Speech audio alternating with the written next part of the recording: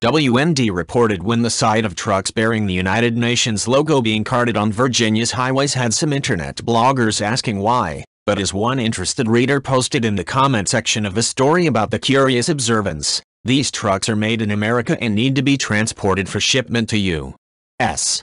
seaports. But first, the story.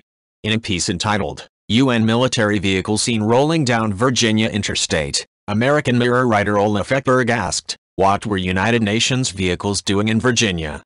Horizontal ellipsis. That's what motorists were left to wonder when they saw UN tactical vehicles, with bulletproof glass, on a flatbed truck and rolling down Interstate 81.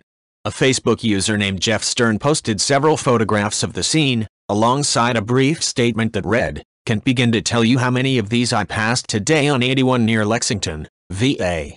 Interesting times ahead." And from there, readers of Stern's post expressed concern as well.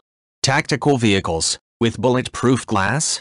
Whatever could those be for, and why are UN vehicles here, in this country? Wrote Fernando Johnson, the American Mirror reported. As one alert reader to the American Mirror report noted in the comments section beneath the story, the UN trucks are actually built in the U.S.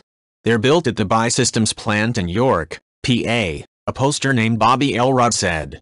From there they are carried down to I-91 to I-77, and then I-95 towards the port of Savannah to be shipped overseas. As the Daily Mail noted, Bobby Wayne Ginn said in a Facebook post that he's seen the trucks in Texas and that he was wondering why 30 United Nations vehicles, fully loaded with combat-prepared troops, were driving down our highway in Dallas, Texas.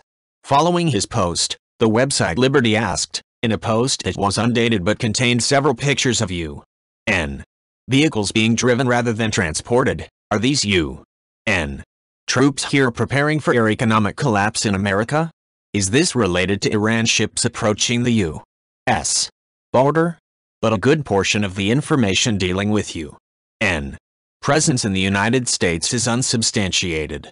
Some readers, for instance, say the UN has been using America's military bases for training grounds for years. Others say the photos and stories of UN sightings in the United States aren't always dated or confirmed, and should therefore be relegated to conspiracy status.